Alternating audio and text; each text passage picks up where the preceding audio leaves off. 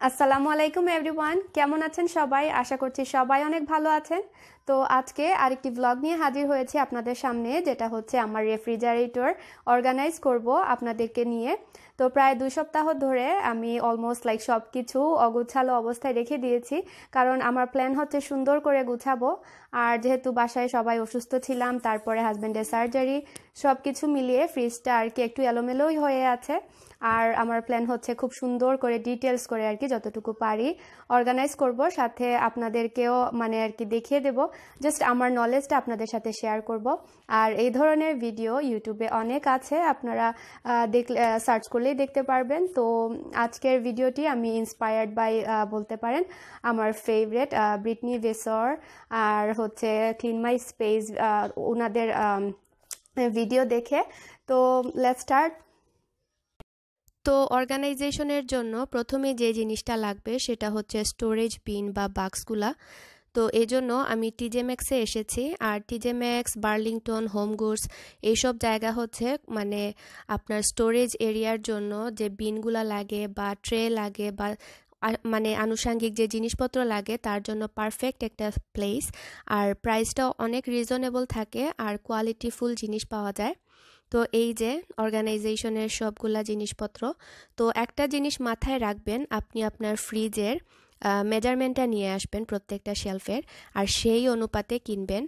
আমি কিন্তু মেজারমেন্ট নিয়ে আসিনি, আমার হাজব্যান্ডকে পরে কল করে তারপরে আর কি বাস্কেটগুলো কিনেছি। তারপরেও শিওর না কতটুকু বা কয়টা লাগবে কতটুকু জায়গার জন্য, তো আমি জাস্ট আন্দাজের উপরে কয়েকটা জিনিস নিয়ে যাব। আর আমি আমার ফ্রিজকে অর্গানাইজ করব আমার ফ্যামিলির নিড বা আমার পরিবারের যে চাহিদা অনুযায়ী, কারণ যেহেতু আমরা বাঙালি, আমাদের পরিবার ডিফারেন্ট, আমাদের খাবার দাওয়ার ডিফারেন্ট, বা আমাদের যে স্টোরিংয়ের জিনিসপত্র সেগুলো ডিফারেন্ট। তো আমি তো ইন্সপায়ার্ড হয়ে করেছি, বাট কমপ্লিটলি আমার নিজের পরিবারের চাহিদা অনুযায়ী ব্লগটা বা ভিডিওটা করার চেষ্টা করেছি। তো বাসায় এসে পড়েছি, আর এই যে একটা লেজি সুজান বলে এটাকে, বা রাউন্ড শেপের যে পাওয়া যায়, সার্কেল করে আপনি জিনিস মুভ করতে পারবেন, এটা এনেছি। তো এই ধরনের লম্বাটে 2টা ট্রে এনেছি। আর প্রাইসও দেখতে পাচ্ছেন রিজনেবল একদম, তেমন একটা বেশি না। আর আপনি কম দামে কিন্তু ডলার স্টোরেও সেম জিনিস পেয়ে যাবেন। এই ট্রেগুলার প্রাইস ছিল $3.99 করে, আর লাইনারও দেয়া, মানে আপনি উপর থেকে লাইনারটা খুলে তারপরে ক্লিন করতে পারবেন। আর এইখানে একটা ডিম রাখার জন্য প্লাস্টিকের যে কন্টেইনার বা ট্রে পাওয়া যায়, ডিম বা এগ অর্গানাইজার, সেটা। আর ছোট ছোট সাইজের $2.99 করে এরকম স্ন্যাক্স রাখার জন্য আরও লম্বাটে 2টা ট্রে। এটার প্রাইস অনেক রিজনেবল লেগেছে আমার কাছে।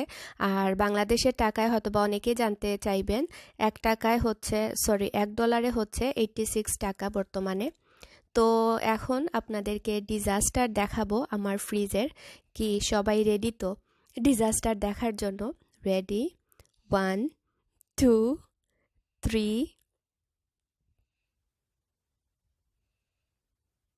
টাডা!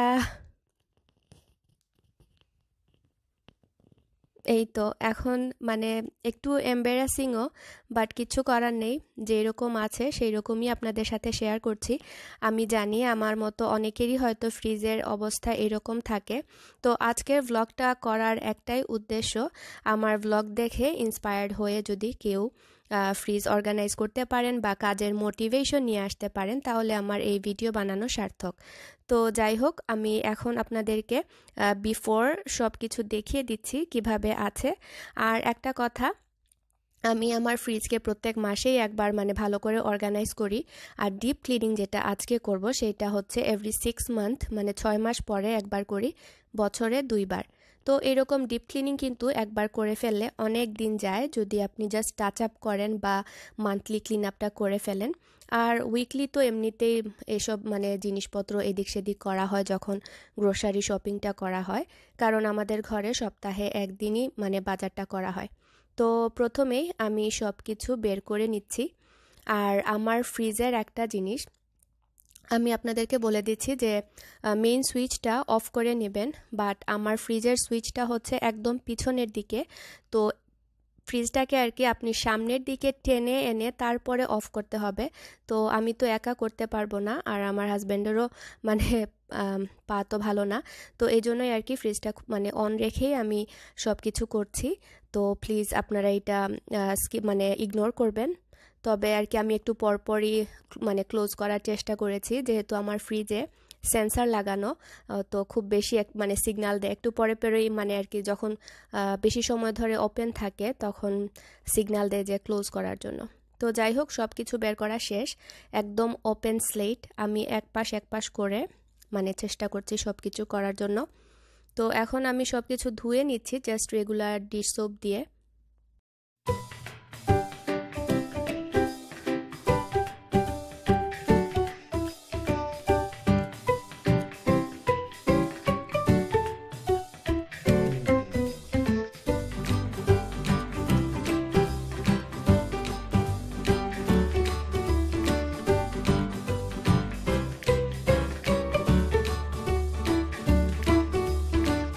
তো এই যে সম্পূর্ণ ফ্রিজ একদম খালি।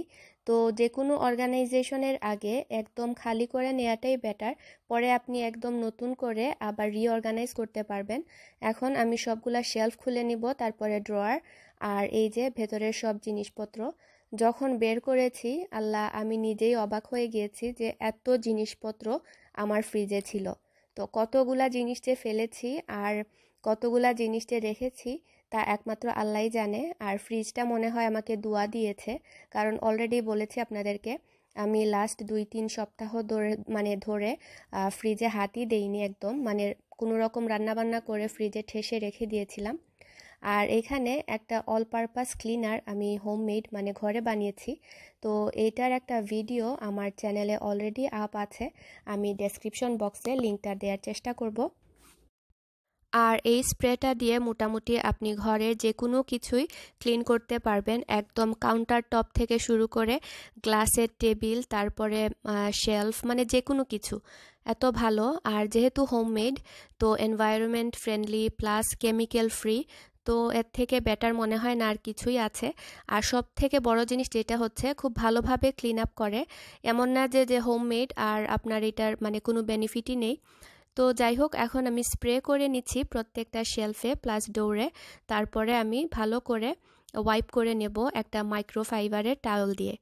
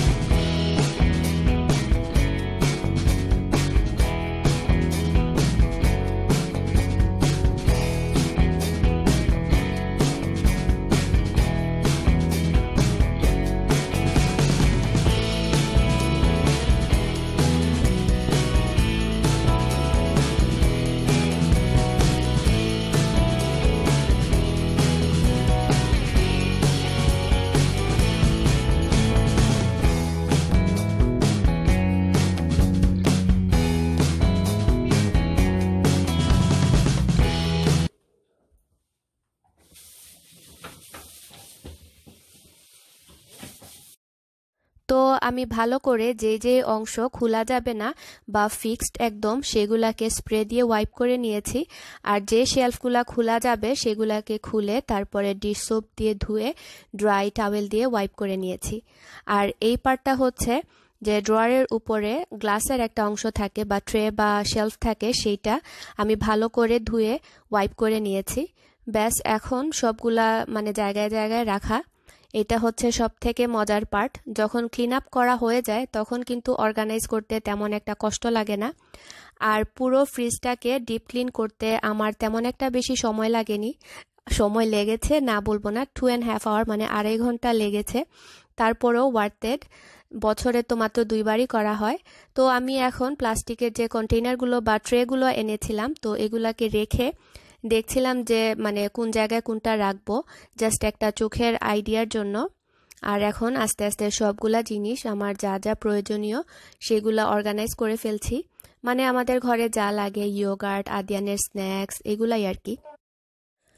আর এইখানে কোজি শেকের যে রাইস পুডিং সেইটা আমার অনেক পছন্দের। হঠাৎ হঠাৎ খাওয়া হয়, মানে ভাত খাওয়ার পরে মনে হয় যে একটু মিষ্টি কিছু খাই, তখন আসলে ভালোই লাগে ঠান্ডা ঠান্ডা খেতে। আর এটা অনেকটা আমাদের বাংলাদেশের যে ফিরনি সেটার মতো লাগে, তবে একদম যে ফিরনির ফ্লেভার তেমনটা না, বাট কাছাকাছি। আপনারা ট্রাই করে দেখতে পারবেন। আর এইখানে আমি আদা রসুনের পেস্ট এগুলা যে আমি আলাদা জারে করে নিয়ে লেজি সুজানের মধ্যে রেখে দিচ্ছি, কারণ এটা হচ্ছে প্রত্যেক দিন কাজে লাগে রান্নার সময়, তো হাতের সামনে আর কি রাখা। আর আমি কাঁচামরিচটাও এখানে রেখে দিচ্ছি। আর কিভাবে আমি সংগ্রহ করি বা সংরক্ষণ করি সেটা আপনাদেরকে আমি দেখাবো একটু পরে। আমি আলাদা করে রেকর্ড করে রেখেছিলাম। আর এভাবে করে আদা রসুন ব্লেন্ড করে রাখলে প্রায় 1 থেকে 2 সপ্তাহ ভালো থাকে ফ্রিজে, মানে রেগুলার ফ্রিজের মধ্যে আর কি। আবার আপনি চাইলে ডিপ ফ্রিজেও করতে পারবেন। তো অনেক সময় আমি আমার ব্লগে দেখিয়ে থাকি, বাট যেহেতু অর্গানাইজ করছি তো আবার দেখিয়ে দিলাম। তো এইখানে আমি আদাকে টুকরা টুকরা করে কেটে নিয়েছি, জাস্ট মানে চামড়া বা খোসা ফেলে। দিয়ে দিচ্ছি সামান্য লবণ। আমি জানি অনেকেই হয়তো আপনারা সেম ওয়েতে করে থাকবেন, আর এটা কমন মানে একদম। আর দিয়ে দিয়েছি সামান্য অলিভ অয়েল বা আপনি রান্নার তেল যেটা ঘরে থাকে সেটা দিয়ে করতে পারবেন। তো বেস্ট লবণ আর তেল এই দুইটা জিনিসে মানে সংরক্ষণ টাইমটা বা শেলফ টাইমটা অনেকটাই বাড়িয়ে দেয়। আর তাছাড়াও আরেকটা টিপস হচ্ছে, আপনি যদি জাস্ট 1 চায়ের চামচ বা 1 টেবিল চামচ মানে পরিমাণ বুঝে আপনি কতটুকু মশলা করছেন, তো সেই অনুপাতে যদি ভিনিগার দিয়ে রাখতে পারেন তাহলে আপনার আদা রসুনের শেলফ লাইফ আরও বেড়ে যাবে, মানে রেগুলার ফ্রিজে রাখার জন্য। তবে ডিপ ফ্রিজে রাখতে চাইলে তেমন একটা সময় লাগবে না, মানে কিছুই করতে হবে না, জাস্ট ব্লেন্ড করে আইস কিউবের ট্রেতে রেখে দিলেই হয়ে যাবে। আর এইখানে পার্মানেন্ট মার্কার দিয়ে আমি জিঞ্জার গার্লিক পেস্টের নামটা লিখে রাখছি, কারণ অনেক সময় দেখা যায় সেম হওয়াতে চেনা যায় না কয়দিন পরে। তো অনেকের ঘরেই কিন্তু 2-3 জন রাঁধুনি থাকেন, তো তাদের জন্য আর কি আমি আইডিয়াটা দিলাম। বাট আমি তো একাই রান্না করি, আমার প্রবলেম হয় না, আমি চিনে ফেলি কোনটা আদা কোনটা রসুন। তো যাই হোক, এখানে আমি কাঁচামরিচ রাখারও বা সংরক্ষণ করারও প্রসেসটা দেখিয়ে দিচ্ছি। আর এভাবে রাখলে কাঁচামরিচও প্রায় 1 মাসের মতো ভালো থাকে। আমি কাঁচামরিচ বাজার থেকে আনার পরে ভালো করে ধুয়ে ঝাঁঝরিতে রেখে দিই ওভারনাইট শুকানোর জন্য। তারপরে বুটা ফেলে এইরকম মানে পেপার টাওয়েল দিয়ে লেয়ার লেয়ার করে রেখে দিই। তো যত বেশি কাঁচামরিচ হবে তত বেশি পেপার টাওয়েল দিবেন, তাতে করে আপনার যে মরিচের যে ময়েশ্চার থাকে বা যে পানিটা বের হয় সেটা আর কি শুকিয়ে ফেলে এই টাওয়েলে। আর এই টিপসটা প্রায় 4 থেকে 5 বছর আগে এরকমই হবে রিয়েল লাইফ রিয়েল হোমের যে আন্নু দি উনার কাছ থেকে পাওয়া। আর আমি সেই থেকে এই টিপসটা ফলো করি, আমার অনেক ভালো লাগে। বাট আপুটা এখন আর বা দিদিটা এখন আর ভিডিও বানায় না, বাট উনার ভিডিও অনেক ভালো লাগতো আমার। তো এই যে এখন হচ্ছে ফান পার্ট, সব কিছু জায়গায় জায়গায় রেখে দিচ্ছি। নিচের এই ড্রয়ারটা আমি ডিম পরে স্ন্যাক্স এগুলা রাখছি আর কি। আর ডোরের মধ্যে সবগুলা শেলফের আর কি আমি একটু কোঅর্ডিনেট করে রাখছি, যেমন এখানে জেলি, তারপরে সিরাপ এগুলা আর কি, মেয়োনিজ, মানে যেটা যায় যেটার সাথে। তারপরেও আমি এক পাশে এইটা রেখেছি, তারপরে অন্য পাশে এইটা, মানে যখন যেটা দেখে আর কি সুবিধা মনে হলো সেই রকম করেই রেখেছি।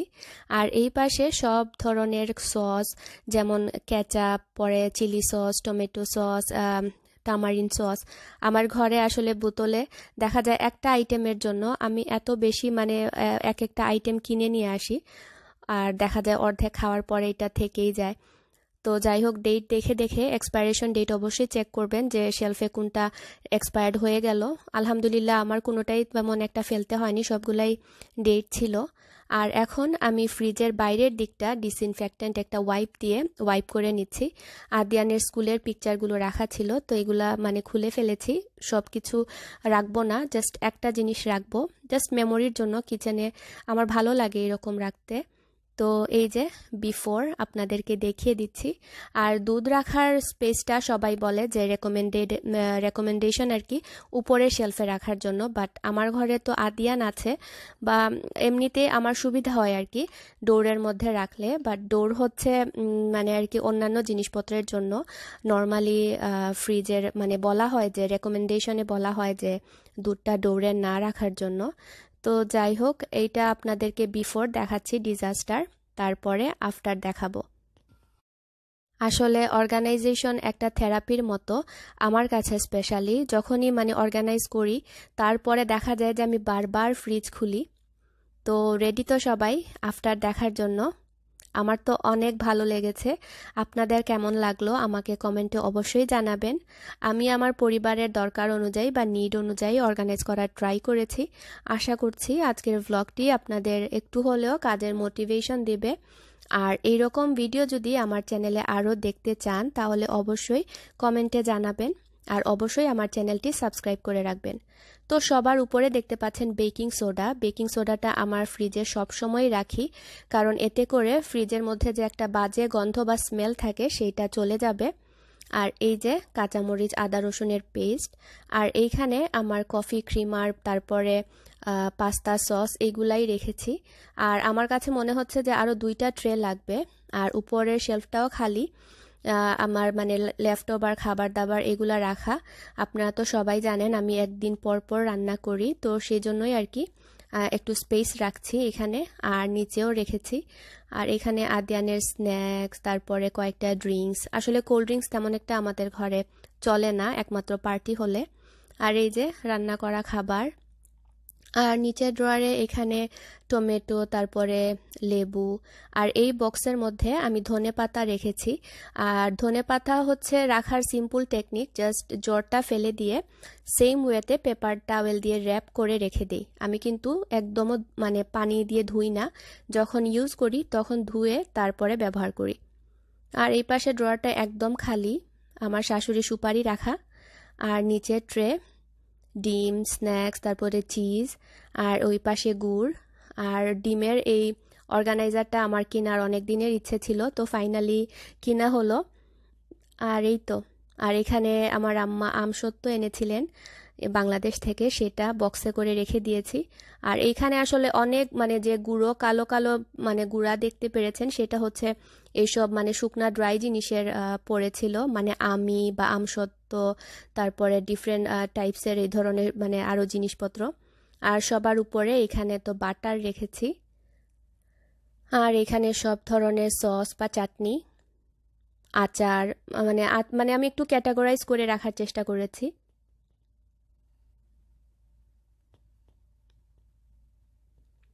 আর এইখানে হচ্ছে সব ধরনের সিরাপ। তো ব্যাস রেডি হয়ে গেল আমার ফ্রিজ আরও নেক্সট 6 মান্থের জন্য